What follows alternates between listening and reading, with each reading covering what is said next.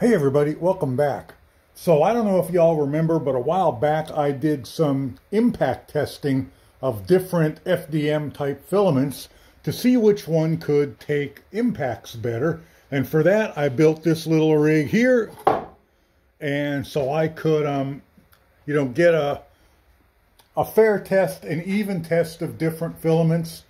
And I'm going to go back to that test today, except this impact test is going to be between ABS filament from an FDM printer and ABS Like Resin from a resin printer. And as you can see, we're going to be using Geetek's white ABS Like Resin, and we are going to be printing it with the Geetek Alkyd $99 printer, which I just reviewed a few weeks or a few months ago. Link in the cards. And I am going to be doing the FDM printing, which I will show you in a few moments, on a Geetek A10M, heavily modified Geetek A10M. And I forget the brand of the ABS filament that I'll be using for that, but I will show it to you. I am going to be printing the exact same part. The part fits in this ring here, and then you can't see it on the camera, but I have holes every 2 inches up and down the side of this tube, and then I can release the string and we'll get a fair test between the two of them to see how much each one can take before that shatters it. So I'm going to get started printing this, and there we go right there. I'm going to be printing 4 of them, and that way we can make sure it's whatever result we get isn't a fluke. And there we go, and I will take you in and show you the FDM printer. So here are the ABS test pieces. I printed these about an hour ago on my heavily modified Geetek A10M, and here is the filament in question. It is Li Feng transparent ABS resin. Here are the 4 pieces printed from the Geetek ABS Like Resin on the Geetek Alkyd printer. And as you can see, they all printed really nice, no issues whatsoever. They came out of my little curing station, but you know, I want to make sure they're completely cured before this test. It's been sunny here in Arizona, which isn't any real shock, and I'm going to be busy for the next couple of days, so I might just leave these sitting out in the sun for a couple of days. Okay, I think I'm ready to break some stuff. I have my parts all printed. Before we do anything else, let's get a quick look at the test rig, because I know some of you are probably not familiar with this from days gone by. This is just a stand with a chunk of PVC tube with some markings and some holes in it, and I'll stick a tape measure here so you can kind of see the heights we're dealing with. And I've marked the holes 1 through 7. 1 is about 8 inches. And 7 is up about 26 inches. So there that is. And what I'm going to be dropping is a piece of 1-inch steel bar. Now, some of you old timers may remember this little rig from way back. And a couple of you complained that I had made this rounded enough that it was hitting on a very small area, contact area. So I listened to what you said, and I kind of took it down on top a little bit so it would have a larger contact patch when it hit. And this piece weighs, it is how long? Let me look at the length of it here. The length of it is 6.5 inches. There's a hook on the end with some string so I can get it back up to the top easier, or pull it back up easier. And let's see what it weighs. If I remember right, it's about 20 ounces or so. See if it'll sit there for me. 22.79 ounces. Now I'm just gonna drop it in there. And this ring is just to hold my test piece in place so it doesn't go flying all over when it hits. What else do I want to show you? Oh yeah, let's take a look at the weight of the pieces, because I was kind of surprised. Here is the difference. These were printed with the ABS Like Resin, and kind of curious on this one. I'm hoping the camera shows that there are some little pock marks in it. So I'm not going to be using this one for testing. I may use this to make a short, but it is the only one that has that on it. The other three do not show that at all. So yeah, I'm not going to be using that one with the pock marks for the testing. But I was kind of curious at the weight of them.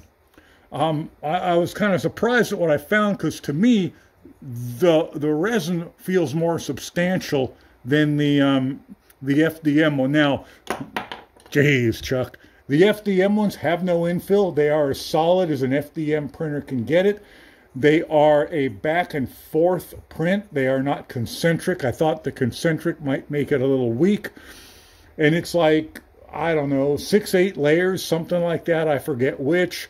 We printed at 240 degree or 240 C and ABS. So can't think of anything else I need to tell you about that. So let's weigh them real quick. The FDM one weighs 0.28 ounces. The resin one weighs 0.42 ounces. So there is quite a bit difference in weight. I'm honestly pretty surprised in that. Oh, now it says 0.32. What's going on with that? Let's try a different one. 0.32. 0.32. 0.32. Okay, so I don't know what that first fluke was. Let's do that one again. 0.42. 0.42. 0.42. And no, come on. That one weighs that much more. That's the one with the pock marks. The one with the pits in it weighs more. It does. Okay, I don't know. That's weird to me. I don't know why that's reading that. Just the vagaries of the printer, I guess. Not sure what's going on. Let's say I will use this one to make a short, not to do the testing. So with that being said, what I'm going to do is I'm going to start on number 1, and I'm going to stick a Phillips screwdriver through there. Excuse me, grab one. I have a message for you that I think will fit in there. Here, this one should work.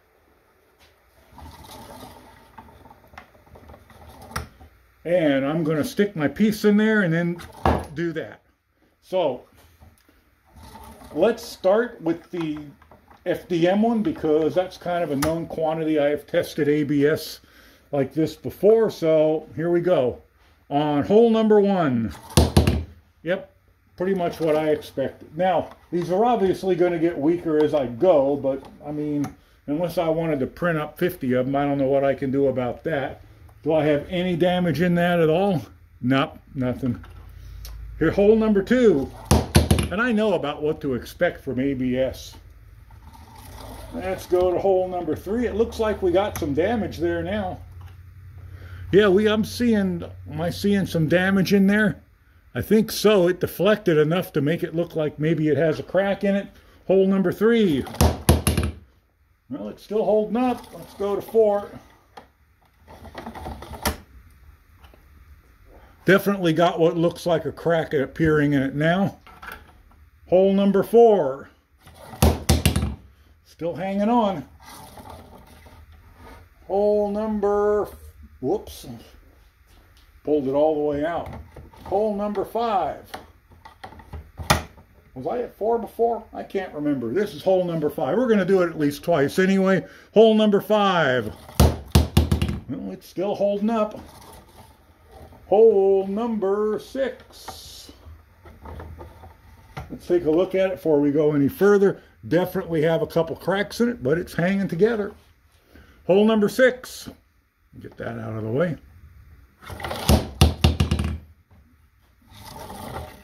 And at the top, hole number 7. Here we go. Why does that always want to hang in front of the camera? I want it hanging free. I don't want it catching on anything. Here we go. Oh, camera not really showing it. Hang on, sorry. Here we go. Hole number 7. All right, it's definitely hanging on there. Let's take a look at it real quick. So we definitely have a crack across it, but it's still pretty solid. Let's try it again on 7. Okay. This will be the third number 7. We'll see if we can get it to break.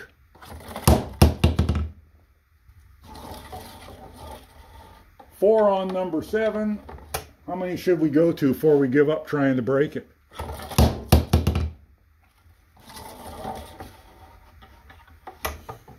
Here we go again. Yeah, ABS is pretty tough.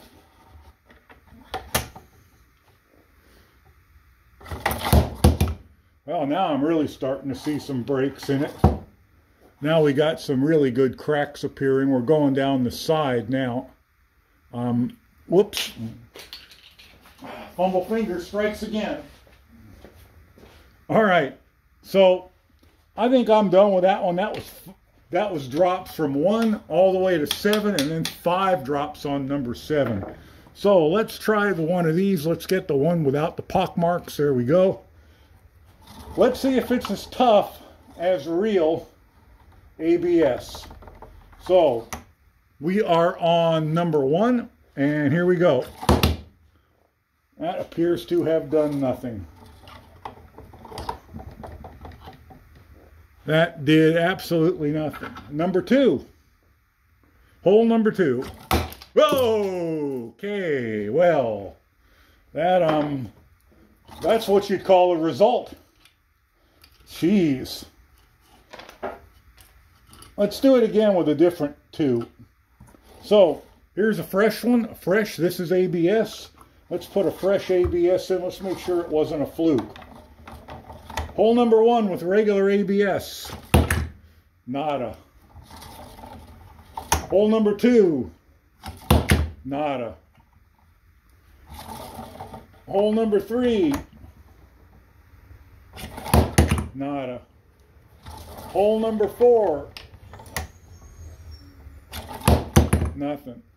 Hole number 5.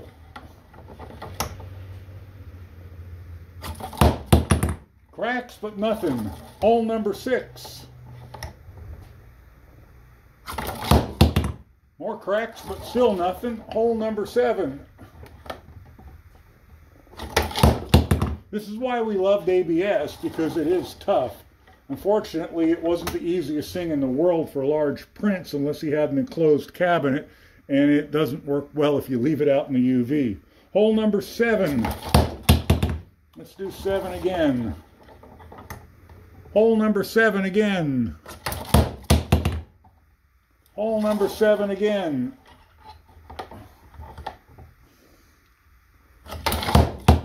Let's do it another time, and we'll compare it to the first one.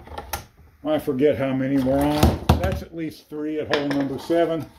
And there it is. Here's the first one we did.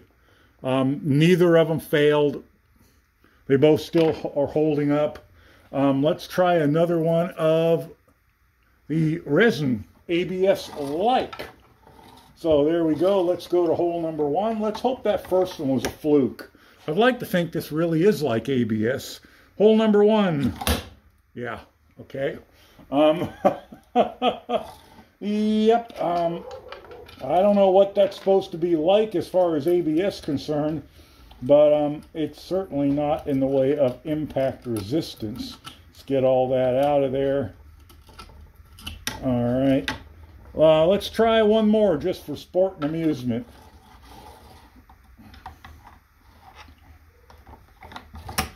Hole number 1. That one hung on. Hole number 2. Let's see if we can see any damage in it. I don't see any damage in that at all. Hole number 2. Yeah. Okay. Well, you know what? I'd like to know what, when they say ABS like in what regard? I mean, certainly not in the ability to take an impact, because that doesn't really take much of an impact. So I'm not, in that regard, I think maybe one of us is thinking something different, and I don't know what it is. So there you have it. Thanks for watching. Thanks for Geetech for supplying the resin. Sorry, Geetech, but as far as impact is concerned, this is not like ABS.